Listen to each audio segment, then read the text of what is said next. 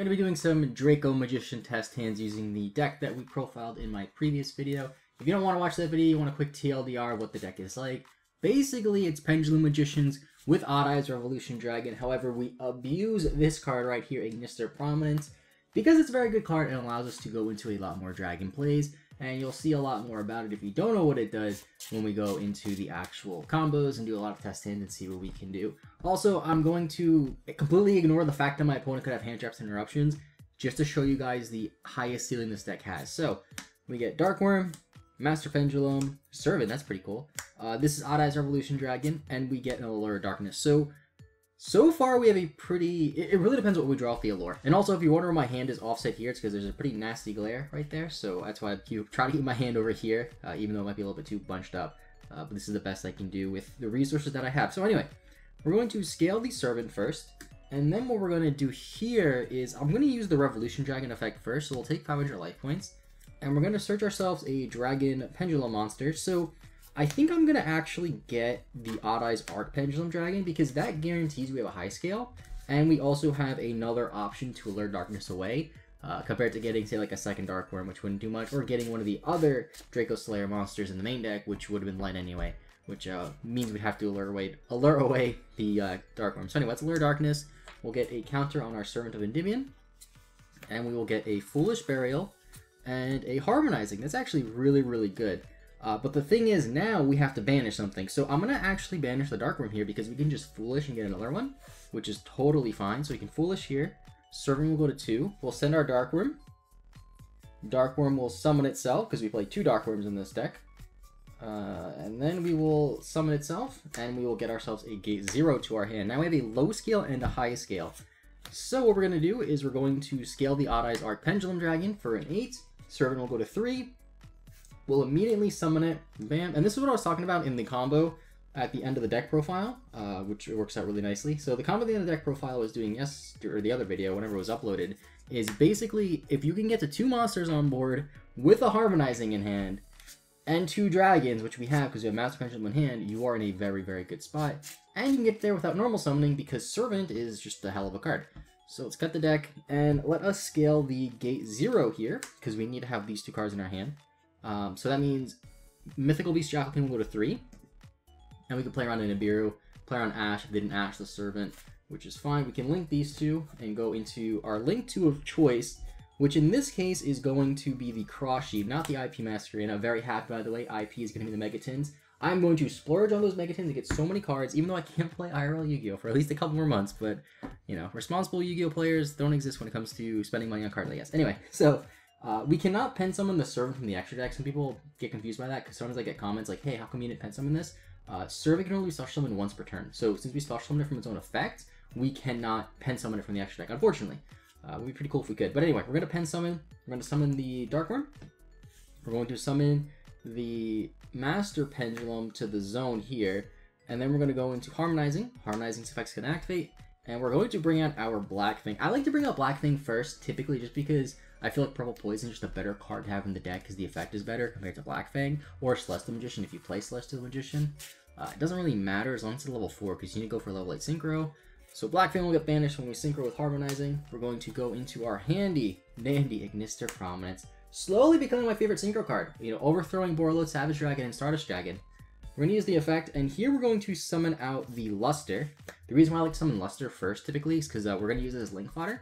And Luster cannot be used for XYZ or Synchro unless it's with the Draco Slayer or for a Draco Slayer, whereas the Vanilla is a Vanilla, so we can do anything we want with it, which is pretty cool.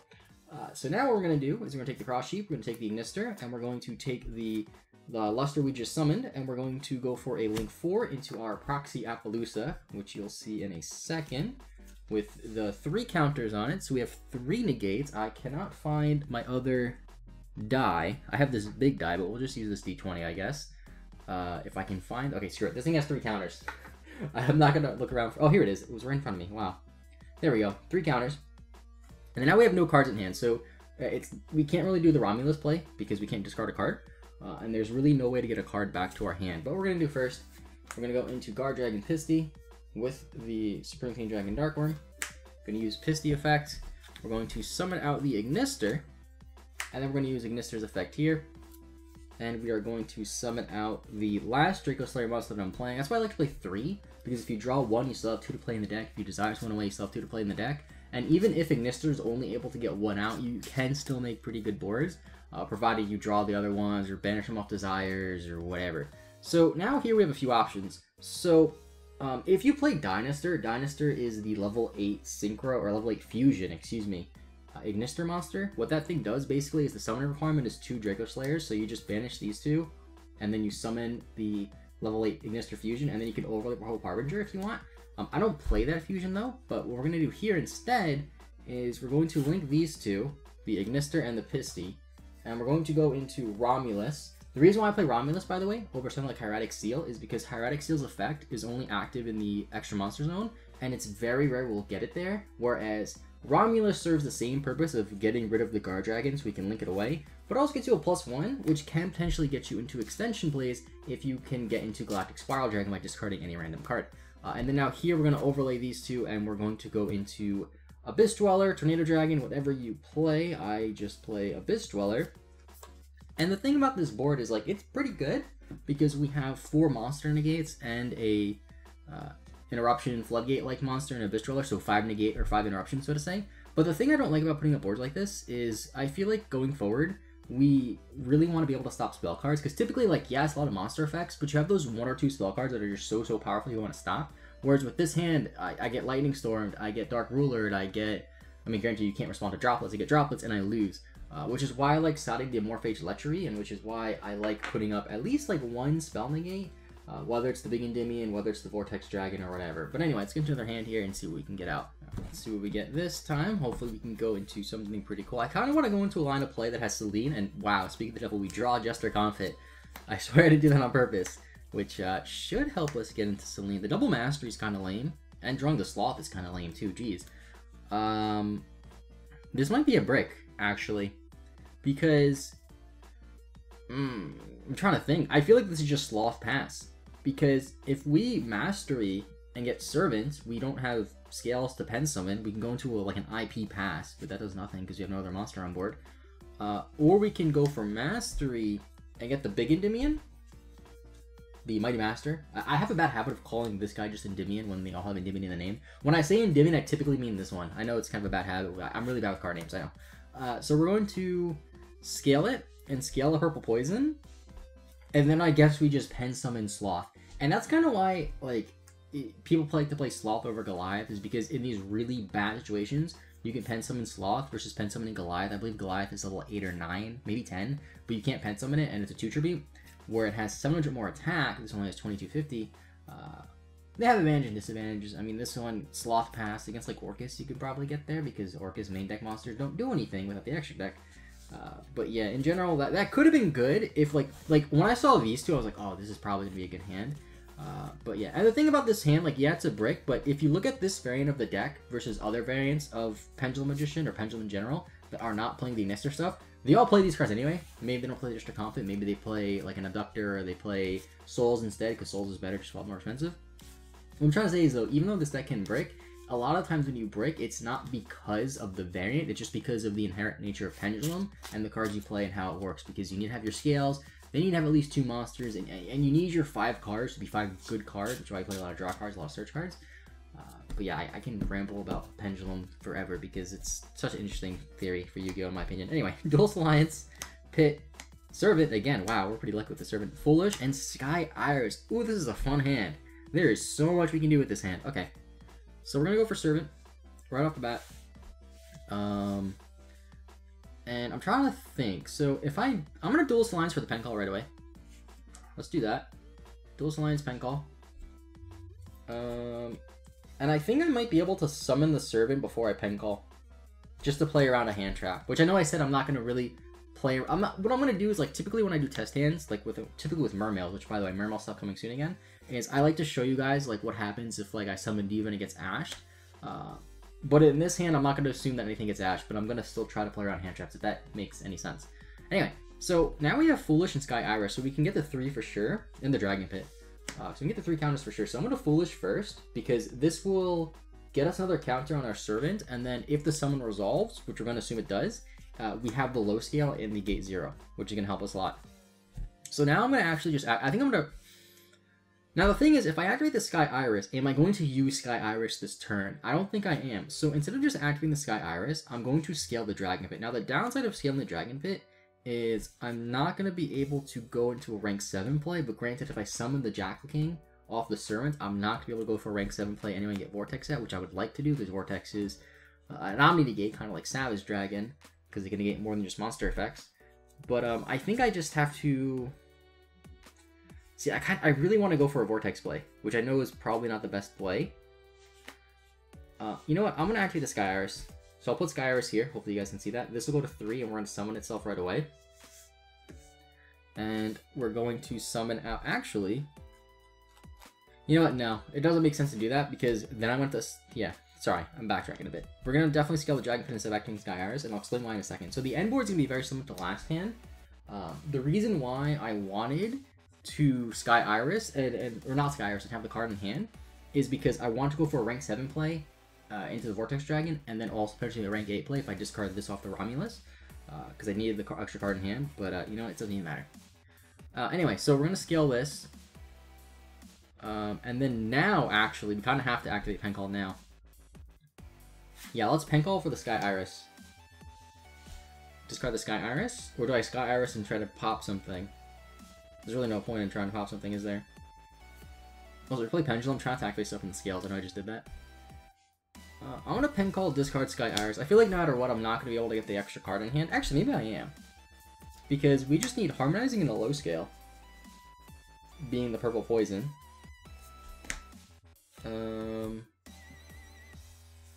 And then I want to scale something here. So I guess I scale the purple poison? See, the issue comes up again with Servant not being able to be pen summoned, because we special summoned it, basically. So we're going to link 2.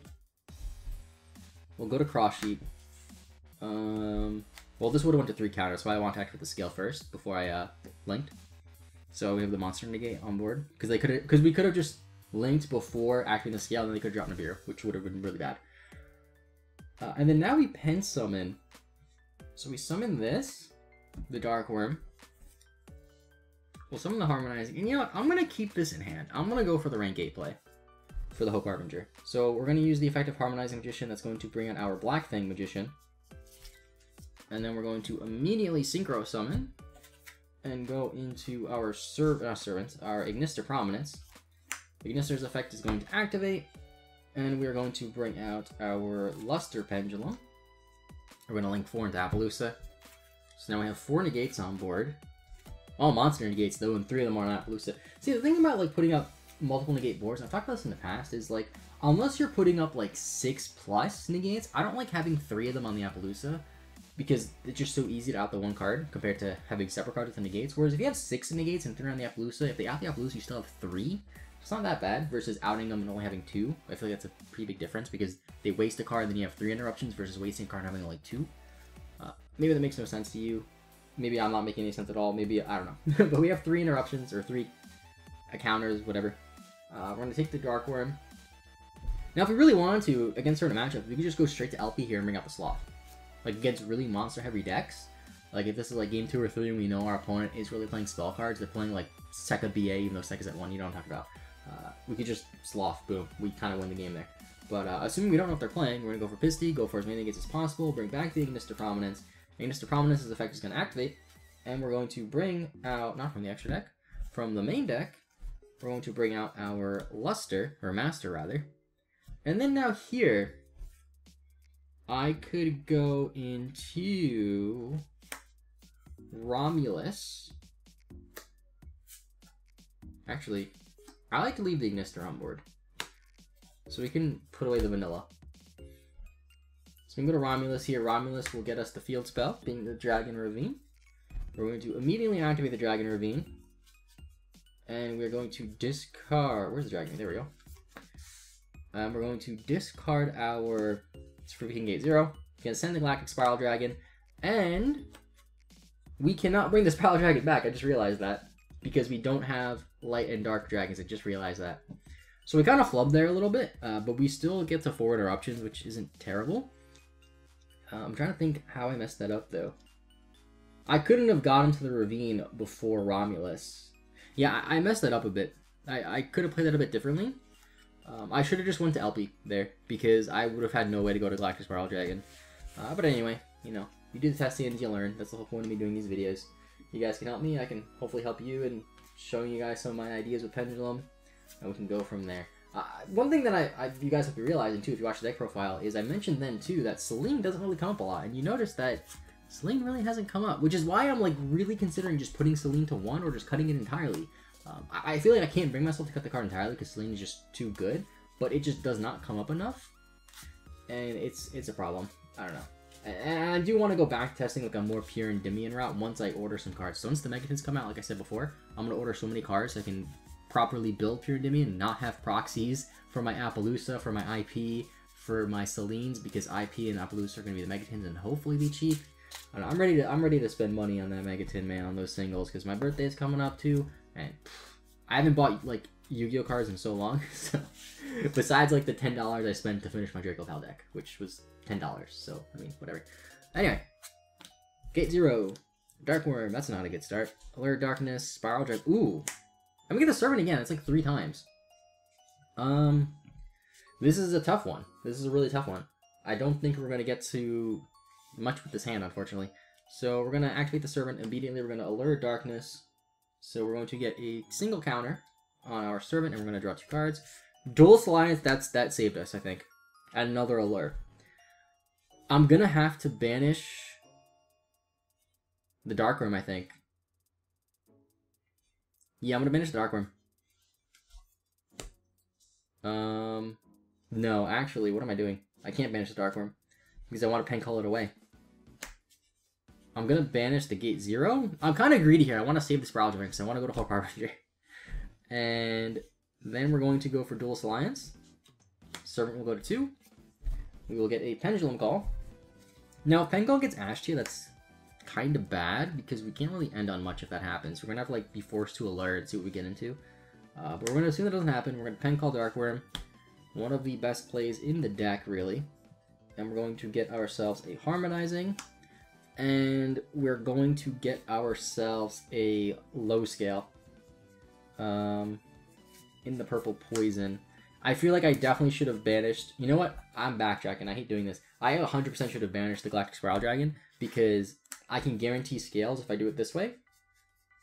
And I get the black thing too because I have the low and high scale here and I can summon the Harmonizing Magician. And I'll have the Dark Room coming back. I only play 1 Gate 0, so I can't search another one. And then I can use Servant's Effect and get ourselves 2 monsters on board. And be able to go for our Link 2 play. Because getting to your Link 2s before you pen summon is how you can put up the better boards, typically, with Pendulums, at least this variant. Alright, so now, I'm tempted to be greedy and Allure, but the thing is if I Allure to Purple Poison, then I have nothing to summon up Harmonizing, really. And that's not good. But if I Allure into like a big Endymion, that would be pretty cool. So we're going to Link 2. And here we're going to go into the Cross Sheep again, because we're not going to use it in this play. And then we're going to scale our Supreme King Dark Worm, or Supreme King Gate 0, and our Black Fang Magician. And, see, this is so unfortunate because I'm going to be able to get into Romulus, but I had to banish the Spiral Dragon. Because I'm gonna have the discard. But, I'm not going to be able to do anything with it. So I guess now we pen... I feel like I've just done literally the same play 3 turns in a row, too. Which wasn't my intention, because typically I praise Pendulum decks for being non-linear, and here I am going for pretty much the same exact board 3 times in a row. But we're going to use Harmonizing's effect. That is going to bring out the purple. And then we're going to Synchro, I guess. Poison gets banished. Harmonizing to the extra deck. Ignister. Ignister is going to bring out Luster. Where's my Luster? There's my Luster. Now what if I go to... I can't go to Selene, actually. Because, Jowl King... I wouldn't want to link away the Jowl King, because Selene needs a spellcaster. I was testing, actually... before I was playing more of a Draco variant, when I was playing more Pendulums, I was testing Wee Witch Magician because Wee Witch Magician is the most generic spellcaster Link 2 because it requires 2 darks. And that card you could like Link 2, just leave it on board, and then link it with like anything else, and then go to Selene a lot easier. I feel like that's actually pretty decent Link 2 to play. I feel like it's might be better than Daybreaker because Daybreaker doesn't really do much unless you have to like link away your Servant with only 1 counter in your Jackal King to get the counter back. Either way, we're gonna go to Appaloosa again. And this just shows you, like, you know, Appaloosa is pretty important to this deck, so I'm very happy it's getting reprinted because next time I roll up to locals, I'm going to actually have a real copy of Appaloosa. I would have preferred the gold one, not gonna lie, I love gold rares, that's why I have the, you know, the gold rare luster and the gold rare ignister here. But I will take a Megaton, whatever rarity it is. I hope it's a low rarity too, because having like a common or rare one would be so funny. And I'm going to link this into Dark. I doubt it'll be common. Maybe rare. That would be funny though. Into Pisty. Pisty's effect is going to activate. Bring back the Ignister. The Ignister's effect is going to activate again. Wow, Konami. Even though this card is at 1, it doesn't even matter because I can use this effect 3 times in a turn if I really wanted to. And then now here, I think we just go to Romulus to get this out of the way.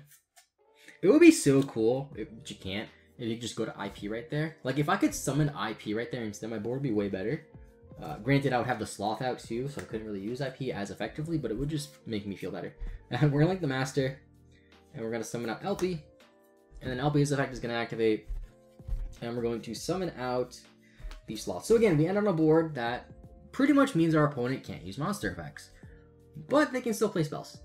Which is really a point that I'm struggling with this deck. I feel like this deck, if you go back to when I was playing like a pure Draco Pal build, as much as I've like improved it and tried to fine tune it, you know, we figured out a way to put more on our options. We figured out a way to play around Nibiru, and now the struggle is playing around spells that can break our board, or actually putting up spell negates, I should say, and playing through like hand traps, because I feel like my variant with the Dracos, it's more susceptible to hand traps versus, say, pure Endymion with the more spell counter focus, or even like a more traditional Pen Magician Revolution Dragon deck that is not playing the Dracos and playing like Abductors and stuff like that. So yeah, I guess that's gonna be it for today. Unfortunately, it was like the same combo like 3 times, but I'm sure you guys can see the plays if you saw the deck profile, if you saw the hands I was doing. If there was a better line of play I could have made, please let me know, because I love when people do that, because it helps me and it helps you guys as well. So thanks for watching. Leave a like if you enjoyed, subscribe if you are new. Mermail deck coming soon after the Megatons, probably. I'll see you guys next time, and bye-bye.